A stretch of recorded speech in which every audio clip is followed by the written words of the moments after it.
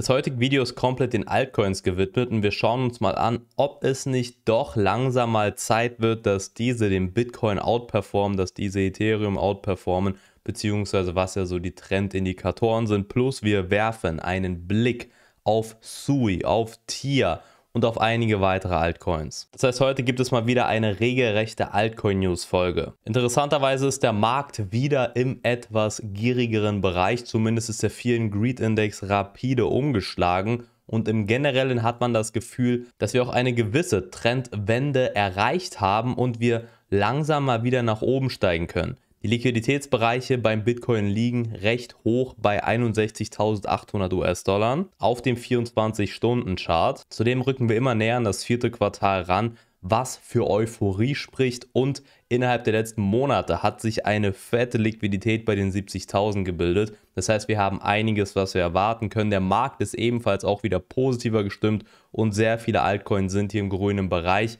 Sogar auch viele im zweistelligen Bereich. Das heißt, wir haben heute gute Pumps gesehen. Und somit ein recht herzliches Willkommen zurück auf meinem Kanal TaiikN.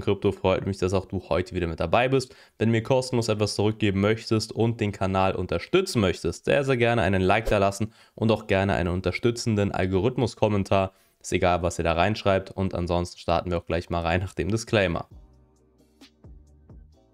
Achso, und da es thematisch sehr gut reinpasst, morgen ist es schon soweit, da ranke ich 50 Altcoins. Hier sehen wir die Altcoins, die zum aktuellen Zeitpunkt gerankt werden. Falls du beispielsweise noch einen Altcoin hast, wo du sagst, hey, der muss unbedingt mit rein, der muss unbedingt gerankt werden, Polkadot habe ich beispielsweise schon sehr oft gelesen, dann schreibt mir das sehr, sehr gerne in die Kommentare rein, zum Beispiel Hashtag Polkadot, Hashtag KryptoX, KryptoY, je nachdem, was euch da so nach Belieben ist. Und falls du das Video auf gar keinen Fall verpassen möchtest und noch kein Teil der Community bist, gerne ein Abo da lassen und die Glocke aktivieren. Auch wenn du es sofort mitbekommen möchtest, gerne die Glocke aktivieren, dann siehst du es sofort in der Notification. Und alle Altcoins gibt es auf der Börse BingX zu kaufen. Ebenso kann man hier auch super traden. Wir haben eine sehr benutzerfreundliche Oberfläche und mit dem Link unten in der Videobeschreibung kannst du dir bis zu 5000 USD den Trading-Bonus sichern und unterstützt somit auch kostenfrei meinen Kanal und meine Arbeit. Sieht wirklich krasse Zeiten. Das bedeutet, dass die Mehrzahl der PayPal USD auf Solana liegt, das heißt 52,3% der 678 Millionen PayPal USD. Wobei wir sagen müssen, verglichen mit Stablecoins ist der PayPal Stablecoin ein recht kleiner Fisch. Wir sehen hier aber einen sehr, sehr interessanten Trend und Solana wird weiterhin diesen Bullenmarkt dominieren. Die Daten sind da eigentlich glasklar. Interessanterweise hat Floki, ein Meme-Coin, auch Verträge mit der Premier League abgeschlossen, beziehungsweise mit einigen Teams, wie wir es hier auch sehen können. Und zwar hat Floki mit 2 Teams aus der englischen Premier League die Verträge abgeschlossen, um den eigenen Token und sein Spiel Valhalla zu bewerben. Und wer ist diese Kooperation überhaupt eingegangen? Und zwar Nottingham Forest und AFC Sunderland. Es ist ein Einjahresvertrag und man wird die Werbung des Meme-Coins beispielsweise auf dem Trikot sehen oder aber auch auf den Bildschirmen im Stadion von Nottingham. Und ja, das Metaverse-Spiel Valhalla wird hier ebenfalls gepusht. Kommen wir zu dem Altcoin, wo man eigentlich nur positiv drüber sprechen kann, SUI. Wir haben hier sehr, sehr viele News. 1, 2, 3, 4 und 5. Und ich plane eine komplette Krypto-Vorstellung zu SUI hochzuladen, einen Deep Dive, der sehr, sehr viel beinhalten würde. Dementsprechend ja, haben wir hier auch schon mal eine ganz gute Basis bezüglich den News. Also falls ihr dieses Video immer noch sehen wollt, ich richte mich da natürlich auch nach der Community, gerne mal in die Kommentare schreiben, Hashtag SUI. Denn da gibt es einiges zu besprechen und die Kryptowährung werde ich wahrscheinlich auch noch in mein Portfolio mit integrieren. Aber fangen wir erstmal an. Wie gesagt, es gibt unzählige Punkte, die hier für SUI sprechen. Wir haben beispielsweise die SUI-Blockchain, die hier Avalanche in einer der wichtigsten DEX-Metrik übertrifft. Und zwar ist das Volumen so unfassbar riesig bei SUI. Wir können uns hier reinlesen. Laut Daten von DeFi Llama stieg das 24-Stunden-Volumen der SUI-Blockchain im Bereich der dezentralisierten Börsen, also der DEXs, um über 23% auf 62,87 Millionen US-Dollar, wobei es auch zur 9. Blockchain in diesem Bereich geworden ist und sogar Avalanche, Mantleton und Aptos überholt hat. Und auch das wöchentliche Volumen lag sehr, sehr nahe an Avalanche dran. Vergleichsweise hier SUI mit 427 Millionen US-Dollar zu Avalanche bei 453 Millionen US-Dollar. Was mich daran so fasziniert, ist das Folgende, und zwar Avalanche ist eine Kryptowährung hier auf Rang 14 mit 10 Milliarden Market Cap Und bei SUI müssen wir hier tatsächlich noch etwas runter scrollen, bis auf den Platz 43, was auch viel ist, klar. Aber die Market Cap ist hierbei lediglich bei 2,2 Milliarden, was auch schon viel ist. Aber ja gut, das sind auf jeden Fall Welten und dass SUI hier gegen Avalanche in dem Fall auch konkurrieren kann. Wie gesagt, die Kryptowährung ist vollkommen im Hype. Und die Kryptowährung ist gar nicht so stark korrigiert, obwohl die Token-Unlocks hier noch sehr, sehr groß ausfallen, beziehungsweise aber auch schon in den vergangenen Monaten extrem groß ausgefallen sind. Ansonsten bekommt SUI auch einen sehr, sehr großen Zustrom von den Blockchain-Entwicklern und dementsprechend sehen wir, dass SUI sich trotzdem recht gut gehalten hat, obwohl der generelle Markt ja einen sehr, sehr starken Downtrend gesehen hat, plus SUI auch nochmal sehr, sehr viele Token-Unlocks hatte. Das sehen wir tatsächlich auch bei der Market Cap, denn die ist tatsächlich mehr oder weniger konstant geblieben bei 2 Milliarden Market Cap. Und diese Performance spricht auf jeden Fall für SUI. Ich habe euch auch einen Twitter-Post rausgesucht, wo Andrew Kang auch über SUI berichtet hatte, der ebenfalls gemeint, hey, bei SUI gibt es einige interessante Entwicklungen, die auch noch bevorstehen. Nummer 1 ist hier beispielsweise, was er auch angepinnt hatte, Raoul Paul Schild SUI. Dann aber noch viele weitere Punkte, wie das SUI sehr große OTC-Gebote bekommt, dass der Kurs eben so stark performt, obwohl es viele Token-Unlocks gibt, es aggressive Kursbewegungen gibt ohne wirklichen Pullback und das Leistungsupgrade mit dem Namen MEXC, was auch neue interessante Apps hervorbringen kann. Und Raoul Paul ist auch bestimmt einigen ein Begriff, 1 Million Follower bei Twitter. Dementsprechend ist es natürlich krass, wenn hier auch SUI hervorgehoben wird. Und was bei SUI wirklich überzeugt, sind die Metriken. Wir sehen es hier, SUI Network verarbeitet 297 Transaktionen pro Sekunde und schließt diese in 390 Millisekunden ab, was auf eine Spitzentechnologie drauf hindeutet. Dann gibt es aber noch weitere Partnerschaften, die ebenfalls SUI irgendwo komplementieren, mit BytePlus, mit Tencent, mit Alibaba beispielsweise. Dann wurde SUI auch in einen Fund mit integriert bezüglich Grayscale. Es sind wirklich alle Augen auf SUI. Und was ich ebenfalls so gut finde, ist, dass wir vom All-Time-High immer noch 61% gefallen sind. Dementsprechend bietet es auch jetzt noch ganz nette Einstiegszeitpunkte. Und wenn der Markt weiter einen Downtrend erleben sollte, dann könnten wir hier potenziell nochmal sehr, sehr gute Einkaufsgelegenheiten finden. Und hier der Grayscale Investmentfonds, den ich auch thematisiert habe vor kurzem, beziehungsweise auch in dem Video. Diese hat zum Beispiel 78% Kursanstieg in einer einzigen Woche ausgelöst. Das heißt, wir sehen, der Hype ist halt komplett mit dabei. Und was mir aufgefallen ist, es ergibt einfach am meisten Sinn, in die Kryptowährungen, auf die Kryptowährungen zu setzen, auf die Altcoins zu setzen, die auch einem Trend folgen. Das heißt, wenn ein Altcoin bullish performt, dann lohnt es sich bei denen explizit auch Rücksetzer zu nutzen, weil man hier eine deutlich höhere Wahrscheinlichkeit hat, dass der auch den Bullenmarkt performt. Nicht so ganz wie bei anderen Altcoins, die hier deutlich, deutlich schlechter performen und eigentlich immer nur Lower Lows bilden. Aber wie gesagt, das wird in dem Video hier auf jeden Fall nochmal aufgegriffen, was morgen online kommt. Und ich habe ja auch die Partnerschaften bei SUI hervorgehoben. Hier haben wir einen weiteren Beitrag.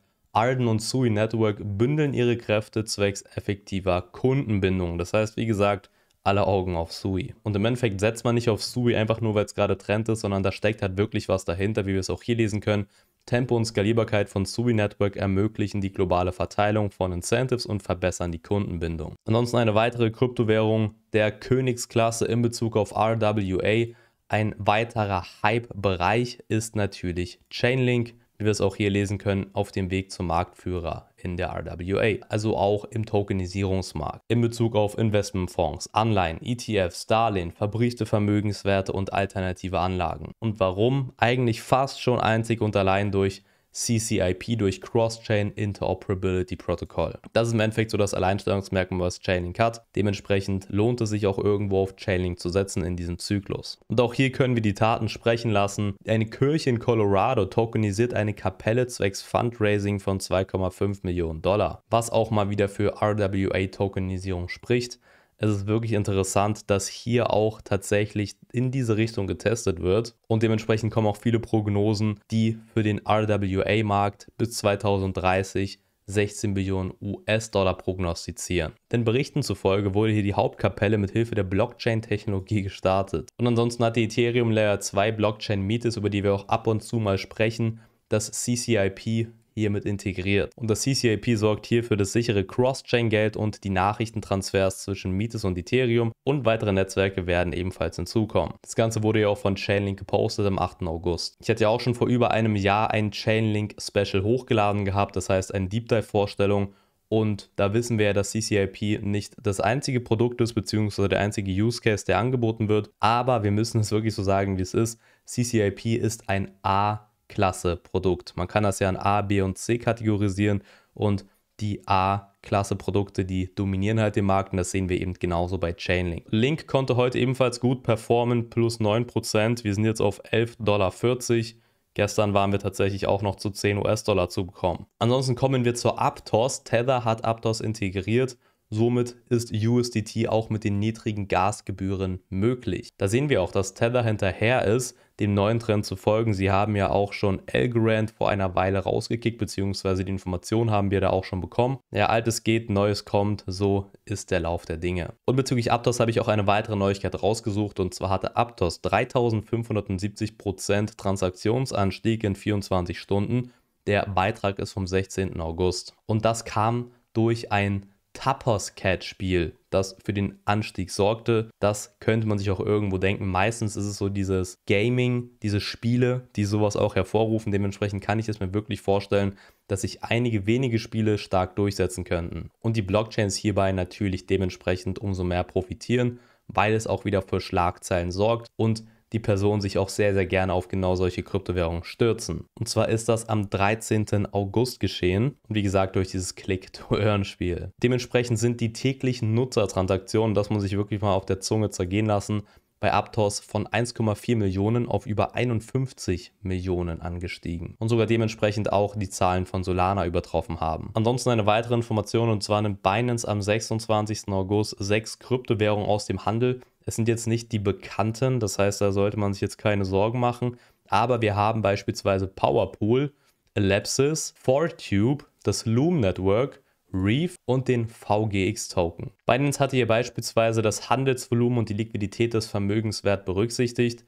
Klar, das ergibt auch irgendwo Sinn. Sie meinten aber auch andere Gründe, wie beispielsweise, dass das Engagement des Projektteams immens wichtig sei und der Umfang und die Qualität der Entwicklungstätigkeit ebenfalls. Und dann auch viele weitere Gründe, wie die Stabilität und die Sicherheit des Netzwerkes. Dann wollte ich auch mal auf Ondo zu sprechen kommen. Es ist eine Kryptowährung im Bereich des RWA-Sektors, da sogar einer der besten. Wir sehen es ja, wir sind auf dem Rang 75, was schon recht hoch ist. Es war ja auch BlackRocks Wahl. Das Problem ist nur die unfassbar hohen Emissionen beziehungsweise auch die Total Unlocks, die hier bei 14% gerade einmal sind. Da muss man auch, wie gesagt, aufpassen.